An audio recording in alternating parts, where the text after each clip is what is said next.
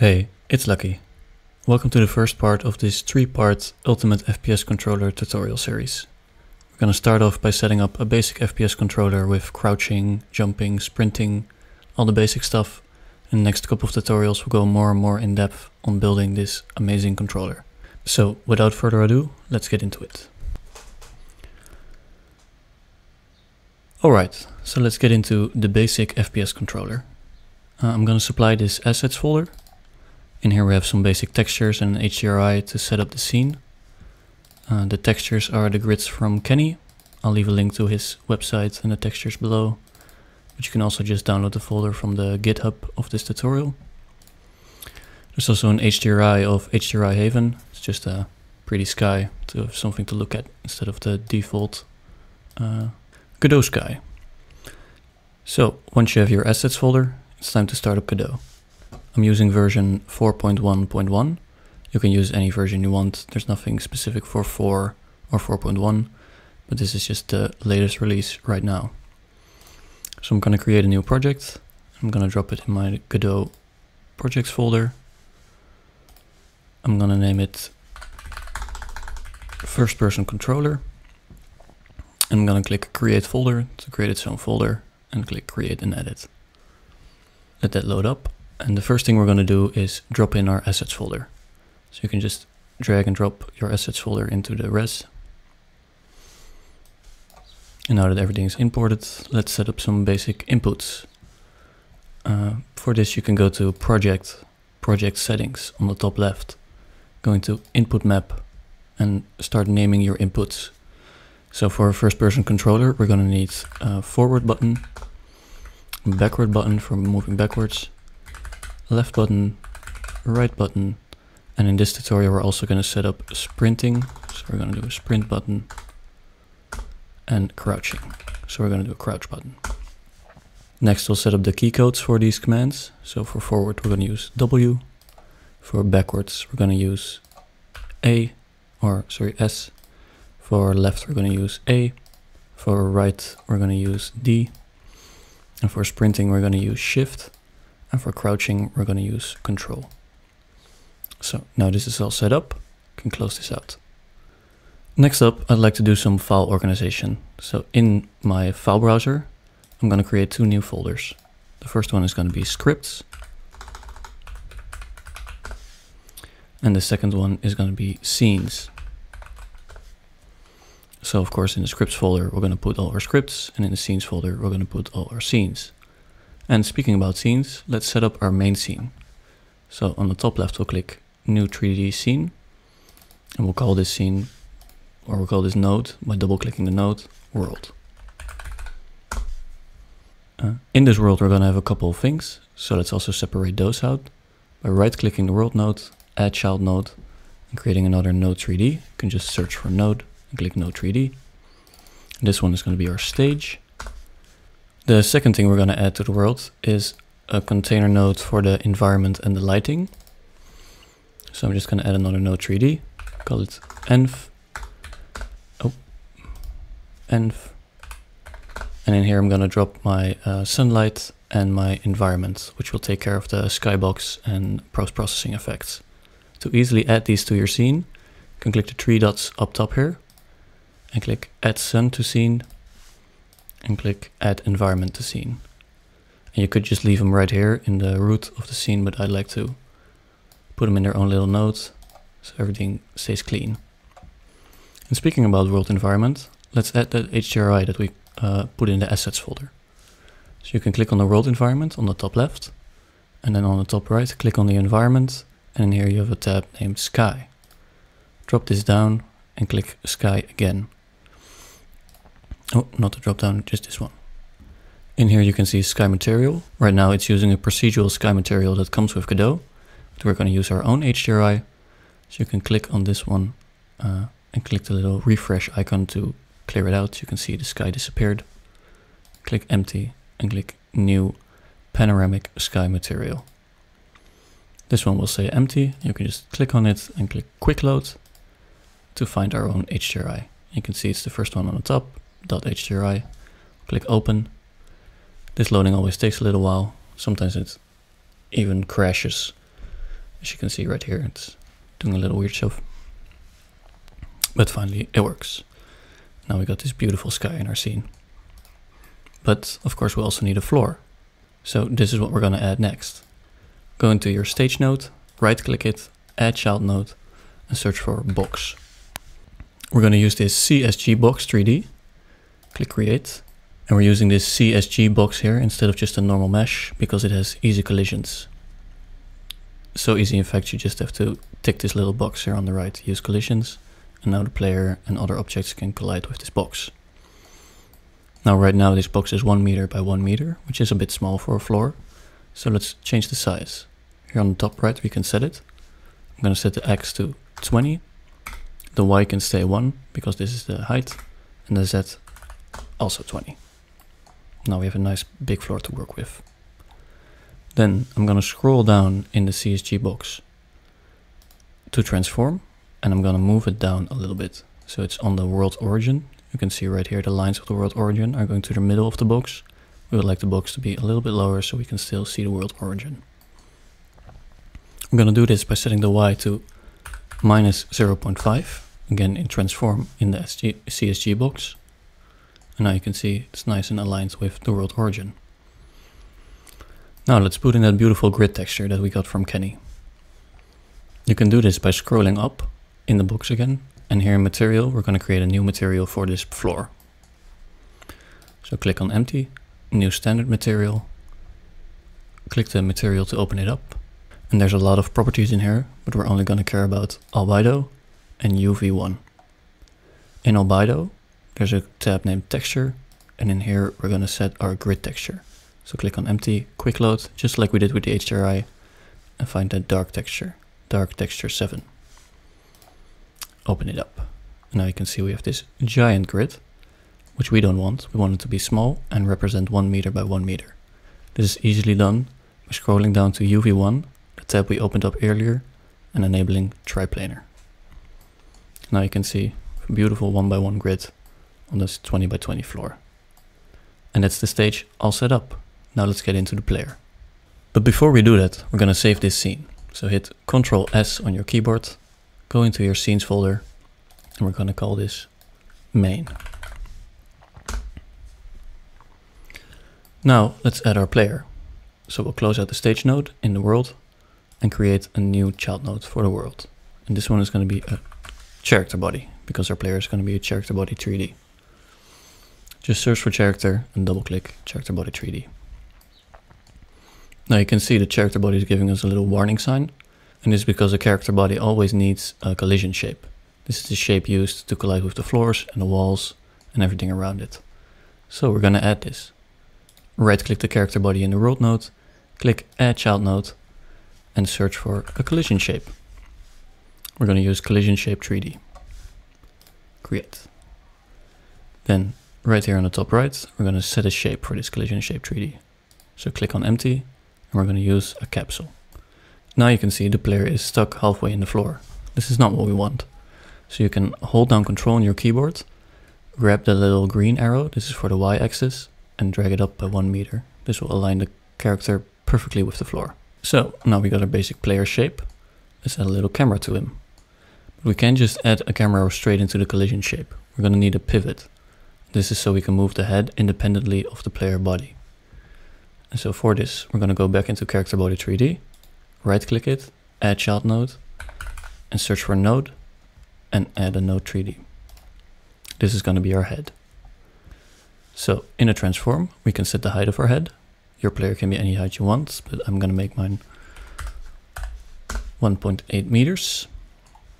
And then finally, in this node, we're going to add a child node, again by right clicking the node, adding a child node, and searching for camera 3D. And that's what we're going to view from. That's our head. Now, let's rename these nodes so everything makes a little more sense. The character body 3D, it can be player. You can rename the nodes by double clicking them. The node 3D, that's going to be our head, is going to be named head. The rest we'll leave as is for now. Now, in order to control the player, move it around and look around, we're going to need to add a script to it. This is easily done by clicking the player node. Make sure you're selecting the character body 3D and not one of its child nodes. And clicking the script button, attaching a new script. For the path, right now you can see it wants to save it into scenes, but we want it into the scripts folder. So click the little folder icon next to the path, click the little up arrow and go into the scripts folder, and we're going to name it player. You can also see it selected a basic template for this script because we're attaching it to a character body 3D. We're actually going to use this template, so you can just leave it as is and click create. And here you can see Godot already generated some code for us. Let's see what this code does. In the beginning of the code, you can see it sets a speed variable and a jump velocity variable. Next, it gets the gravity from the project settings. After this, it goes into the physics process function. This is a function that is run for every physics tick. First off, it's checking if the player is not on the floor. Then it's going to add gravity to it, so if you're in the air, it's going to push the player down to the ground. Next up, it's going to check if we're pressing a jump button and if it's on the floor, and if so, we're going to jump by adding our jump velocity to our Y velocity. And lastly, it's going to take an input direction, and this is going to take it from right now UI left, UI right, UI up and UI down, which are the arrow keys. We're going to swap this out in a minute. And then it's getting a direction. This is basically applying the arrow keys to the current facing vector of the player. So when you press W, you move forward and not forward in world space. If you don't understand what that means, I'll explain in a second. And lastly, it's checking if we're pushing a button, and if we are, we're going to move in that direction. And we're doing this with the move and slide function. So actually this would already work right now. So if we just press Ctrl S and we run this project and we select the current scene, which is going to be the main scene, you can see we're already looking through the camera, and if we press the arrow keys, the player is already moving. Of course, there's some things we need to improve. We want to look with the mouse and want to be able to sprint and crouch and some other stuff. So let's improve upon this script. The first thing I like to do here is remove the naming of speed and jump velocity. I don't like these all caps variables, so I'm just going to call this speed, copy it and paste it everywhere where it's used, and the same for jump velocity.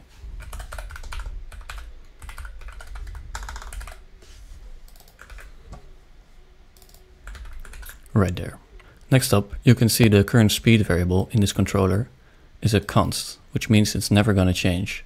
But in our case, we want to sprint or we want to crouch, and in those cases, the speed will change. So we're going to change it to a variable. And we're actually going to rename it a little bit again, because it's not going to be the constant speed of the player, but it's only going to be the current speed. Oh, so we'll prefix it with current underscore speed. Then we'll copy this again and place it everywhere where speed is used. And we're going to give the controller a couple of more speeds to use. So we're going to create a new variable, or this one can actually be a const. And we're going to say walking speed. It's going to be equal to 5.0. You can play with the speeds how you like. Next up, we're going to make a sprinting speed. I'm going to set this one to 8. And last, we're going to create a crouching speed. And this one will be 3 in my case. If you're going to be playing with these variables a lot, tweaking them, a nice trick is to add in the front, add export, add symbol plus export, and then set it to a variable. And this way, when you're looking in the 3D scene and you select your player, you have the variable right here in the inspector, and you can tweak it more easily without editing the code. But for me, I'm just going to keep these constant. So I'm going to change it back to const. So next up, let's set these speeds when we want them to be set. So in the physics process, we're going to check which buttons we are pushing and changing the speed accordingly. So first we'll check for the sprinting button. You can do this by typing if input with a capital I. Oh. Input with a capital I. That is action pressed. This means is the button being held down. Let's go into sprint. And then we're going to set our current speed equal to the sprinting speed. And if not, so else, we're going to set our current speed equal to the walking speed. And with this very basic logic, we can change our speed of our player. So let's run the scene again. And now, when we walk around, still with the arrow keys, we press shift, you can see we go a lot faster all of a sudden. And we let go, we're walking again. Now let's change to those keys we set earlier in the beginning, instead of just the arrow keys.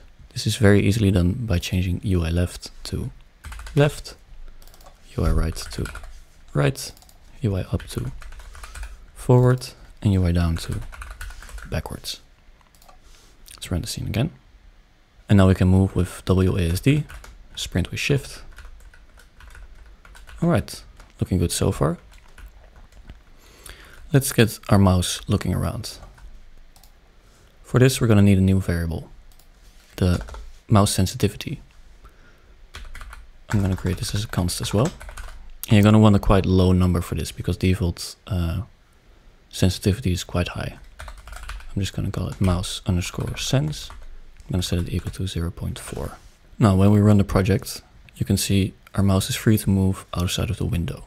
We don't want this. We want the mouse to be locked inside of the window and hidden, so we can move the camera around without moving our cursor out of the bounds. This is done in the ready function.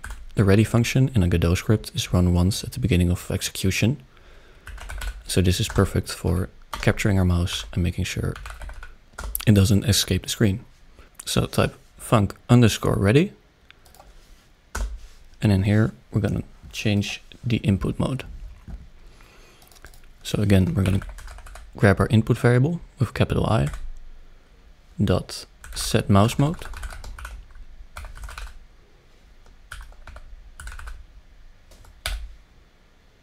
And in here, we're going to use one of these suggested variables, and we're going to set captured, input dot mouse mode captured, all capitals. And now when you run the scene, you will see we can't move our mouse and it's hidden. So that's perfect. Now let's make the player look around. I'm quitting, by the way, by using Alt-Tab because you can no longer use your mouse. So I'm just Alt-Tabbing out and pressing the stop button right here. So let's look around. For this, we're going to need a couple of things. We're going to be able to rotate the head. So we're going to need this head. Godot has this awesome feature where you can drag nodes from your project into your code and you'll instantly get a reference. So I'm just going to click head, drag it in, holding down control to create a variable and letting go. And now you can see we have a head variable, which is referencing the head of the player. Now let's rotate this head around when we move our mouse left to right. We're going to do this in the input function. Let's create it. Func underscore input. You can see it auto-corrected me with an event variable. We're going to need this variable. Now the input function captures every input. So mouse buttons, keyboard inputs, everything. But we're just going to need the mouse inputs here. So let's filter that out. So we're going to say if event is input mouse motion, input event mouse motion, capitalized, then we'll know that it's our mouse moving that we're currently getting in the input function. So now that we know that our input event is a mouse motion, let's rotate our player by the amount the mouse moved. We're going to rotate around on the y-axis by the amount the mouse moves from right to left, which is the x-axis. Sounds a little confusing, I'll explain. So we're going to rotate y, which is the way we're going to rotate the player, but we're going to rotate it by event.relative.x. Event relative x is the amount the mouse moved on the x-axis. And then we're going to multiply this by our mouse sensitivity. And now let's run this, see what it looks like. You can see it is working. We're rotating around by moving our mouse from left to right, but it's rotating a lot. The mouse sensitivity is way too high. And this is actually not a problem with the sensitivity. This is because we're rotating in radians, which are a lot smaller than degrees, what we usually use. So we're just going to quickly convert to degrees by saying degrees to radiant. And in here we're going to put the whole event relative x times mouse sensitivity. And now when we run it, it should be a lot slower. Yeah, it feels a lot better, only it's inverted. So we'll just quickly add a minus before event relative x to invert it.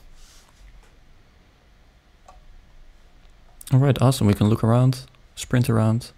We can even already jump because it was in the default template. Now let's do up and down. And this is why we got the little head and we put our camera in the head. Because if we would just rotate the whole player up and down, the whole physics would glitch out and we would rotate the whole collision shape. It's not a great idea. We're just going to rotate the head. You can actually see this if you select the head and rotate the x-axis. That's what we want. So we're going to do almost exactly the same, but instead we're just going to type head.rotate. And we're going to do this on the x-axis like I just showed. And we can just copy this whole line and just change out x to y. And we'll see if this is inverted or not.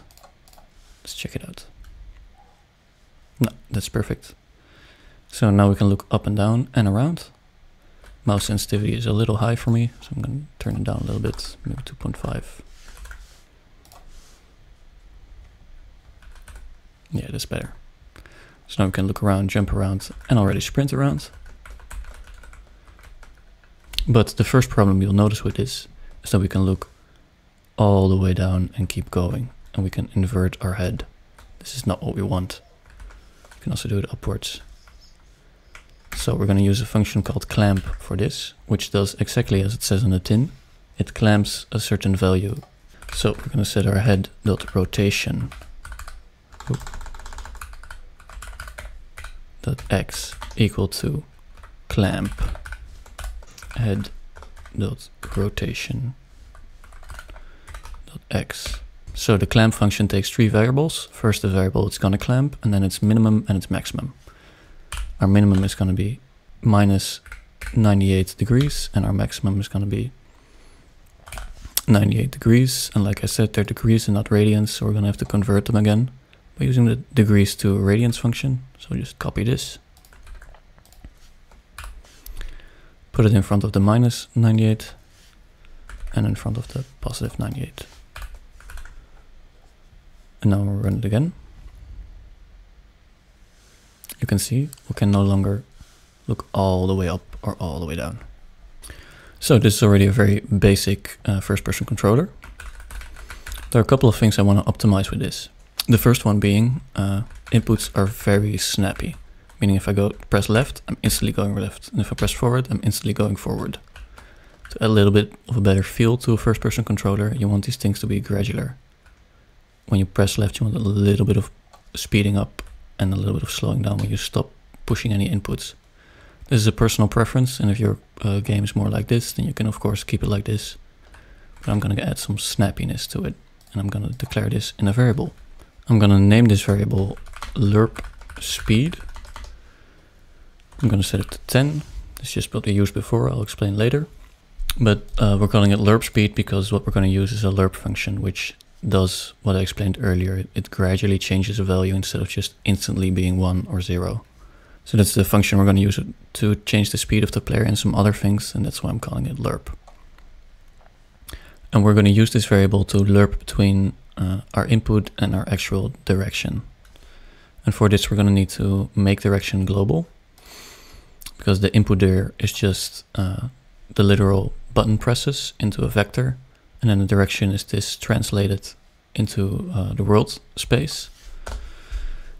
And in order to lerp this direction, we're going to need to reference itself, which we can't do right now because it's being declared right here.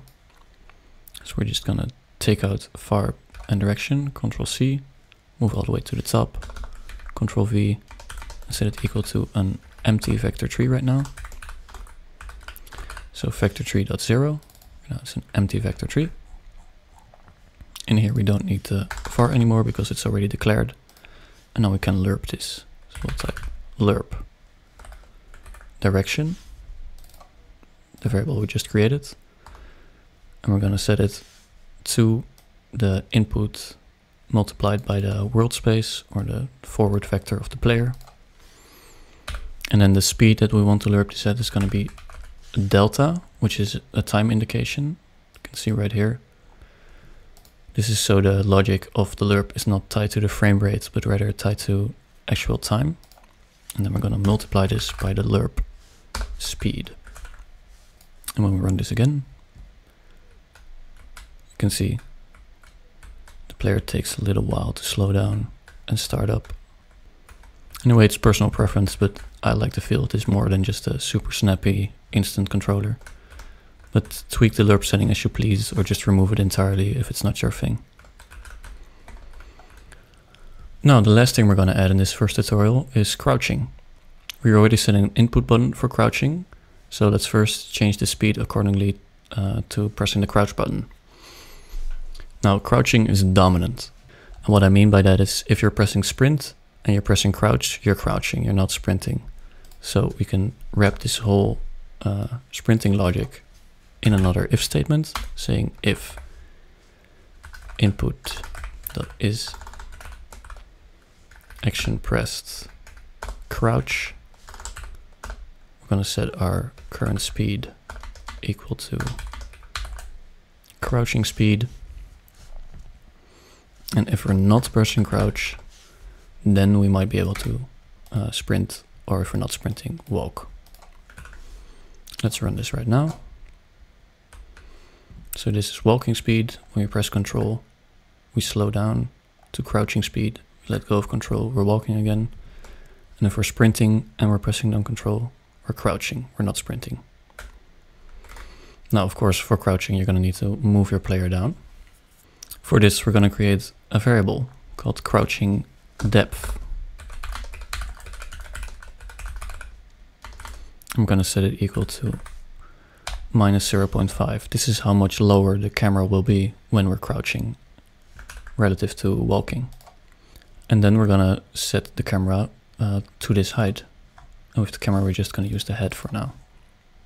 So if we're pressing crouch, we'll set head.position.y equal to crouching depth.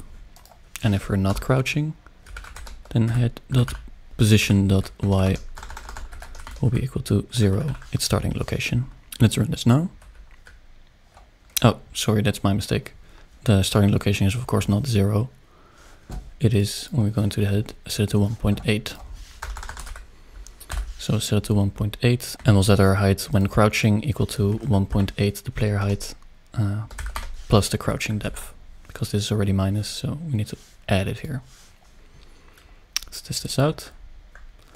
Right now you can see when you crouch, you go down. It's very jumpy.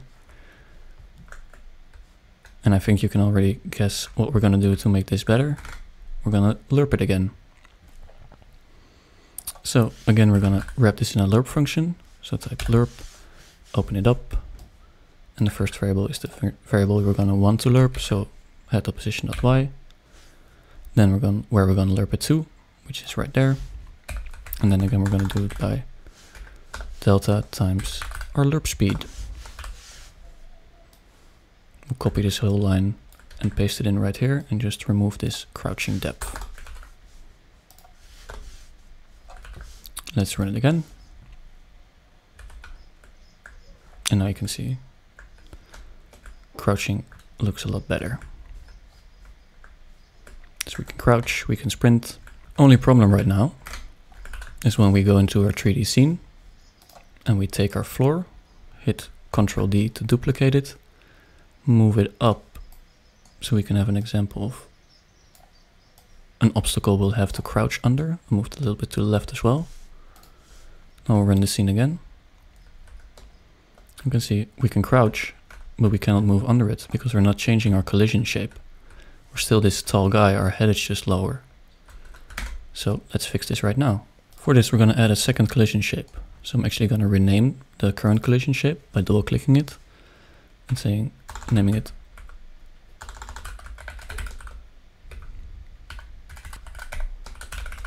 standing collision shape. And then I'm going to click it, press Ctrl D, and call this one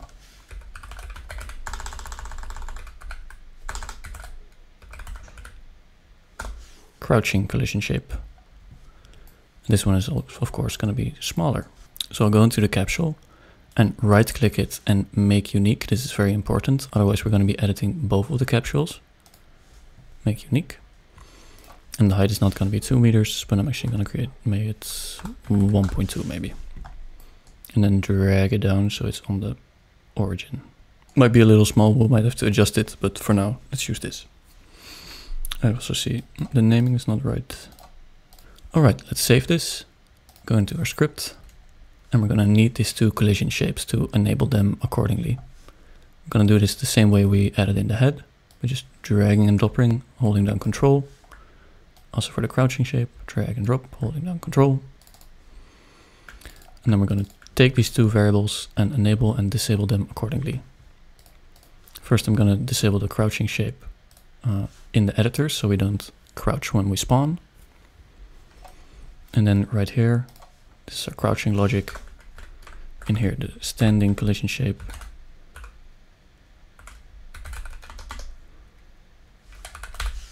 We're gonna disable it by saying standing collision shape dot disable equals true. Oh, there's a little slash here. I'm gonna copy this line and into the standing logic, I'm gonna flip it so it's false. Then I'm gonna copy this line again, grab our crouching shape. Oh, where is it? Right there, and set this one to false. And then right here, copy it and set this one to true.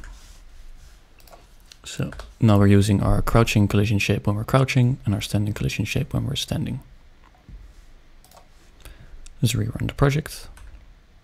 And now when we crouch, we can go under this block.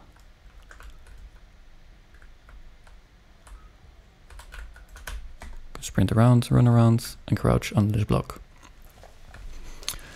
Now you're going to encounter one problem, and that is when you're crouching and you go under something and then let go of crouch, you're able to glitch into the block above.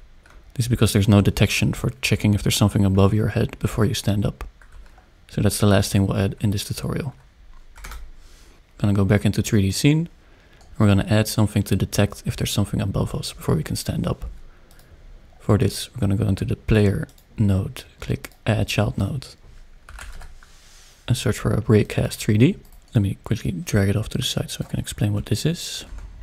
So a raycast 3D is basically a beam, an arrow, which checks for collisions within this arrow, which is perfect for our example because we can just point it up by 2 meters. You can actually do this in target position, type 2 instead of -1 in the Y. And now we're checking the whole player height, if there's anything in the way, and if there is, we're not going to stand up, and if there's not, we're going to be able to stand up. So I'm going to drag this back into our player. Just transform 0, 0, 0, 0. And now when we go back into script, we're going to need this node. So again, drag and drop it into your code, holding down Control, trap the raycast variable. And in here, we're going to make sure that this raycast is not colliding before we stand up. So we're going to change this else to else if, which is written elif. And in here, we're going to check raycast 3D dot is colliding. And we're going to add a little exclamation mark in front to check if it's not colliding. Let's run this code again. And now when we crouch and we go under this block, we let go, we cannot stand up. But when we move out of the block, you can see we can stand up again.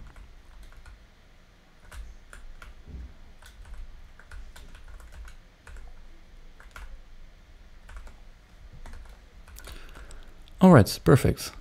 That's everything for this tutorial. The last thing I'm going to do is clean up the code a little bit, because it's going to be quite a large file by the end of these tutorials. So code organization is important. First, let's manage all these variables. I'm going to add some labels here. You can add comments in GD scripts by using a little hashtag. I'm going to call this player nodes. This doesn't actually do anything in the code, it's just for readability. And then in here, I'm gonna copy this comment and I'm gonna call this speedVars. I'm actually gonna move this mouse sensitivity down with direction. So these two can be input variables.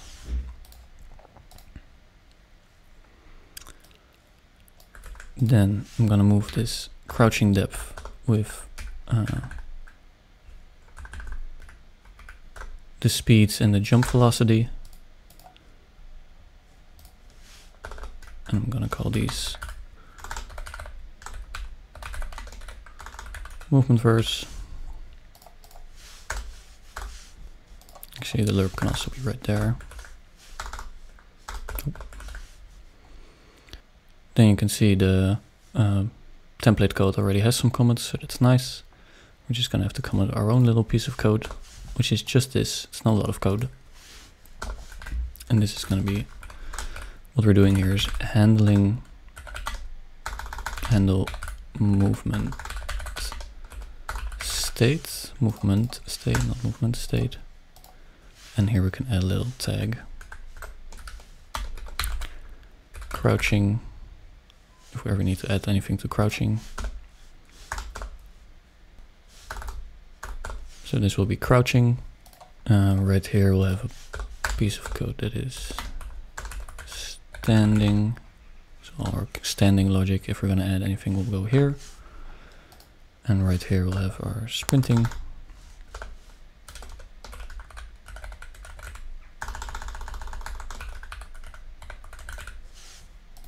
And right here we'll have our walking. Right now it looks really weird to just comment out these single lines of code. But later it will make like sense and it will be very handy, I promise you. Let's also add some enters to keep some things separate. Like the collision shaping, head position. Yeah, that's all readable. Alright, perfect. Oh, we can comment this out.